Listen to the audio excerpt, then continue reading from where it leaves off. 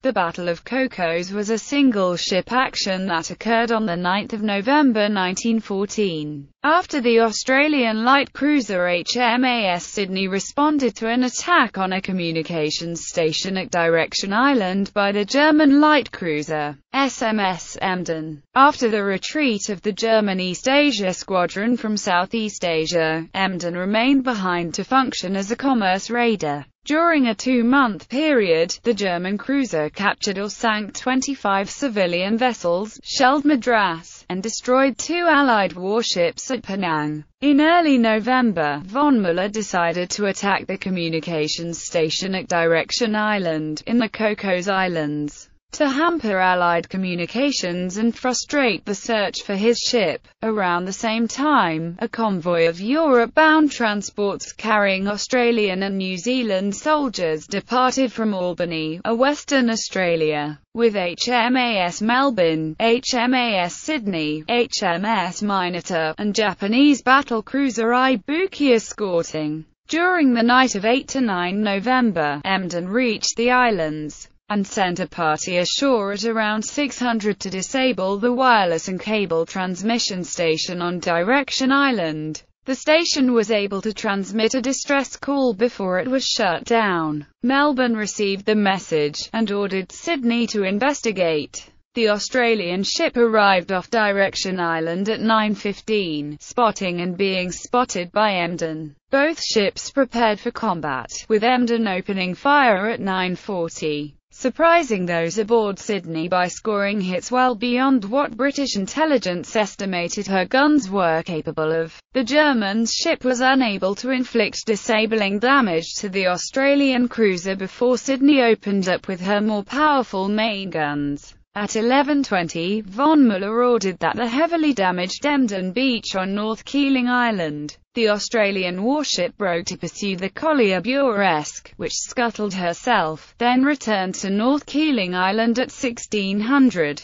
At this point, Emden's battle ensign was still flying, and after no response to instructions to lower the ensign, Glossop ordered 2 salvos shot into the beached cruiser. Sydney had orders to ascertain the status of the transmission station, but returned the next day to provide medical assistance to the Germans. Of Emden's crew, 134 were killed and 69 wounded, compared to only 4 killed and 16 wounded aboard Sydney. The German survivors were taken aboard the Australian cruiser, with most transferred to auxiliary cruiser Empress of Russia on 12 November. Sydney rejoined the troop convoy in Colombo, then spent the rest of the war assigned to the North America and West Indies station. Then the British Grand Fleet. Von Müller and some of his officers were imprisoned in Malta, and the rest of the German personnel were sent to prisoner-of-war camps in Australia. An additional 50 German personnel from the shore party, unable to be recovered before Sydney arrived, commandeered a schooner and escaped from Direction Island, eventually arriving in Constantinople. The defeat of the last German ship in the region allowed RAN warships to be deployed to other theaters, and troop ships were able to sail unescorted between Australia and the Middle East until renewed raider activity in 1917. Ships. HMAS Sydney. Sydney was a town-class light cruiser, of the Chatham subclass. She had a standard displacement of 5,400 long tons. The cruiser was 456 feet (9.75 inches) long overall and 430 feet long between perpendiculars, with a beam of 49 feet 10 inches, and a draft of 19 feet 8 inches. A combined coal and oil-fueled boiler system allowed the ship to reach speeds over 25 knots. The cruiser's main armament consisted of 8 BL 6-inch Mark 11 guns in single mountings, firing 100-pound shells. Secondary and anti-aircraft armament consisted of a single 3-inch quick-firing high-angle anti-aircraft gun and 10 0.303-inch machine guns. 2 21-inch torpedo tubes were fitted, with a payload of 7 torpedoes carried. Two hydraulic release depth-charge chutes were carried for anti-submarine warfare. A single 12-pounder 8 CWT field gun and 4 3-pounder Hotchkiss saluting guns rounded out the armament. Sydney was laid down by the London and Glasgow Engineering and Iron Shipbuilding Company at Glasgow, Scotland, on the 11th of February 1911. The ship was launched on the 29th of August 1912 by the wife of Admiral Sir Reginald Henderson. Sydney was completed on the 26th of June 1913, and commissioned into the RAN that day. At the time of the battle, Captain John Glossop was in charge of the ship, with 434 personnel aboard. SMS Emden was a Dresden-class cruiser. The ship had a displacement of 3,364 tons at normal load, was 118 meters long, had a beam of 13.4 meters, and a draft of 5.3 meters. The light cruiser had a maximum speed of 24.5 knots. The ship was armed with 10 10.5 cm SKL 40 guns in single mountings, and carried 2 torpedo tubes. Emden was built in Danzig by Kaiserliche Werft Danzig. The ship was laid down on 6 April 1906, launched on 26 May 1908, and commissioned on 10 July 1909. At the time of the battle, the cruiser was under the command of Karl von Müller, with 316 aboard. Background and led up. Prior to World War I, Emden was operating as part of the German East Asia Squadron. Shortly after the war began, the threat of the Australian battlecruiser HMAS Australia, plus the likelihood that Japan would join the Allies, prompted the German squadron to head into the Pacific Ocean, as the first stage of a retreat to Germany. Unlike the rest of the force, Emden, on von Müller's suggestion, was ordered to head into the Indian Ocean and commence a raiding campaign, as she was the most modern vessel in the East Asia Squadron. Over the next 2 months, the German ship captured or sank 25 civilian vessels, shelled Madras, and destroyed the Russian protected cruiser Jemchug and French destroyer Mousquet at Penang. During these 2 months, none of Emden's personnel were killed. At some point during the deployment, a fake fourth funnel was erected to disguise Emden as a British cruiser, specifically HMS Yarmouth. Military historian George Hodges described Emden's activities as one of the most daring careers of maritime destruction in naval history. Aware of the increasing efforts to find his ship, von Müller selected the wireless station at Direction Island as his next target, with the hope that, in addition to hampering communications between Australia and the United Kingdom, disabling it would frustrate efforts to coordinate the search for Emden, and direct them away from the Aden-India shipping route, which was where he intended Emden to operate next. She was being supported by Buresk, a British collier that had been captured on 27 September. Although operating independently at the time under a prize crew, Emden had arranged to transmit a signal summoning the collier to the Cocos Islands, allowing the cruiser to refuel before heading west. In October 1914, Sydney and sister ship HMAS Melbourne were assigned to escort the first convoy of Australian and New Zealand soldiers heading for Egypt. Originally, the Japanese armoured cruiser Nishin was to be part of the convoy force, but she ran aground on 12 October, and Sydney was assigned instead. The two cruisers sailed to Albany, Western Australia, where they met the 36-ship convoy and the other two escorts. British armoured cruiser HMS Minotaur and Japanese battlecruiser Ibuki. Sydney, Melbourne, Minotaur, and the 36 merchant ships departed from Albany on 1 November. Heading for Colombo, Ibuki had diverted to Fremantle to collect another 2 transports, and caught up 2 days later. On 8 November, Minotaur left the convoy with orders to support operations against German Southwest Africa, as the destruction of the South Atlantic Squadron at the Battle of Coronel left both the expedition and the Union of South Africa exposed to naval attack. After the cruiser's departure, Melbourne was assigned as lead ship of the convoy. Battle wireless station capture. During the night of 8 to 9 November, Emden sailed to Direction Island.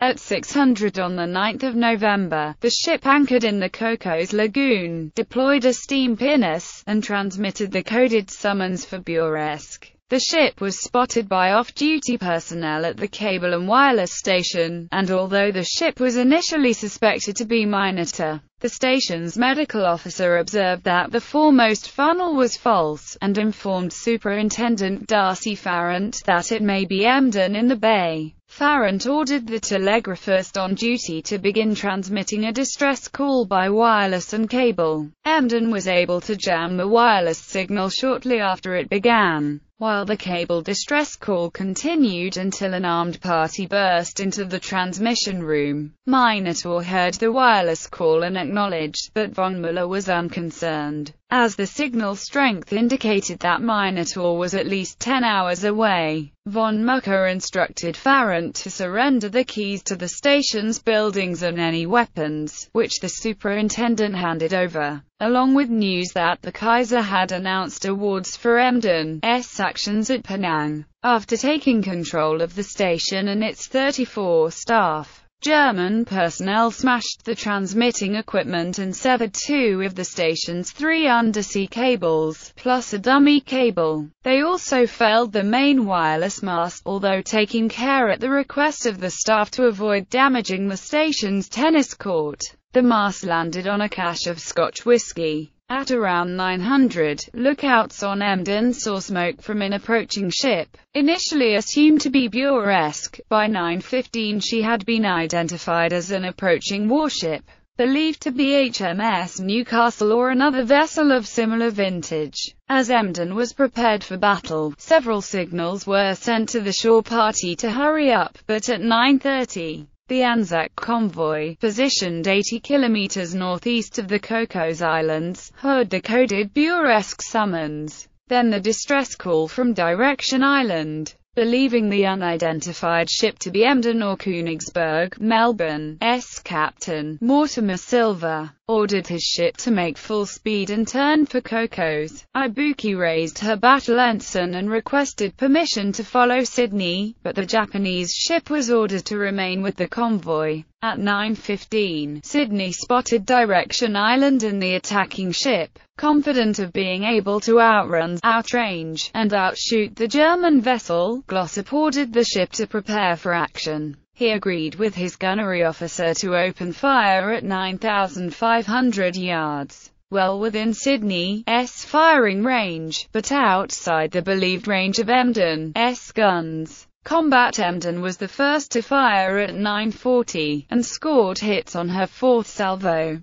2 shells exploded near the aft control station and wrecked the aft rangefinders, while a third punched through the forward rangefinder and through the bridge without exploding. These shots landed at a range of approximately 10,000 yards. The 30-degree elevation of her main guns allowed her to fire much further than British estimates. Von Müller recognized that his success in the battle required Emden to do as much damage as possible before the other ship retaliated. But despite the heavy rate of fire from the Germans over the next 10 minutes, the high angle of the guns and the narrow profile presented by Sydney meant that only 15 shells hit the Australian warship, of which only 5 exploded, as well as the rangefinders. Damage was sustained to the S2 gun when a nearby impact sent hot shrapnel into the gun crew, then ignited cordite charges being stored nearby for the fight, and another shell exploded in a forward mess deck. 4 sailors were killed and another 16 wounded, the only casualties aboard Sydney during the entire engagement. Sydney attempted to open the gap between the 2 ships as she opened fire.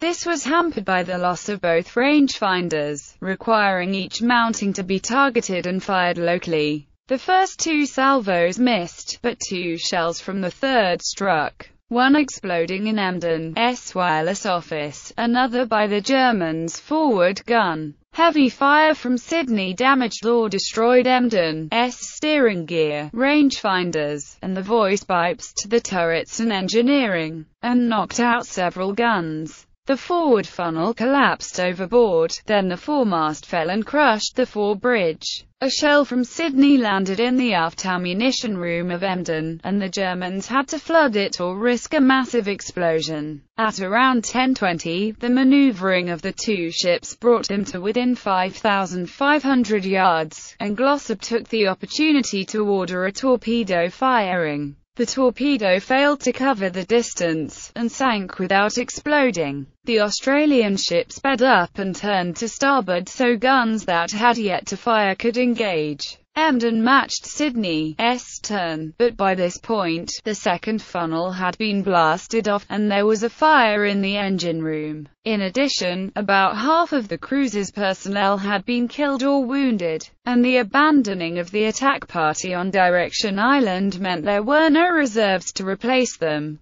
By 1100, only one of Emden's guns was still firing. As the third funnel went overboard, Emden found herself closer to North Keeling Island, and von Müller ordered the ship to beach on North Keeling Island, hoping to prevent further loss of life. Emden ran aground at around 11:20, at which point, Sydney ceased fire. After Sydney contacted the convoy to report, Emden beached in Dunfer. The soldiers aboard the troop ships were granted a half-day holiday from duties and training to celebrate.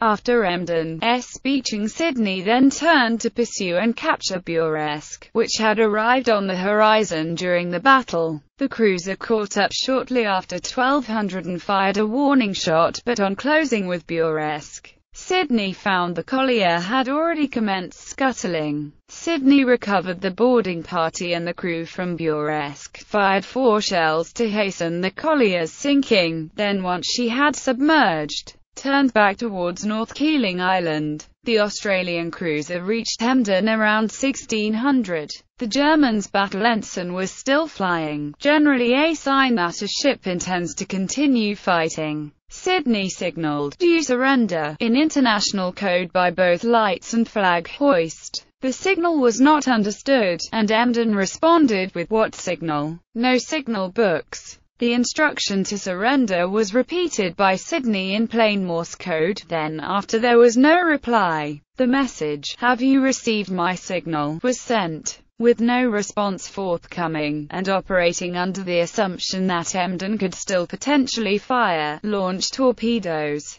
or use small arms against any boarding parties, Glossop ordered Sydney to fire 2 salvos into the wrecked ship. This attack killed 20 German personnel. The ensign was pulled down and burned, and a white sheet was raised over the quarterdeck as a flag of surrender. During the battle, 130 personnel aboard Emden were killed, and 69 were wounded. 4 of the latter died of their wounds. Glossop had orders to ascertain the status of the transmission station, and left with Sydney to do so. After sending a boat with Buresque's crew to Emden with some medical supplies and a message that they would return the next day, in addition to checking on Direction Island, there was also the potential that Emden and Königsberg had been operating together and that the second ship would approach to recover the attack party from the island, or go after the troop convoy. Consequently, Sydney could not render assistance to Emden's survivors until such threats had passed. It was too late to make a landing on Direction Island, so the cruiser spent the night patrolling the islands,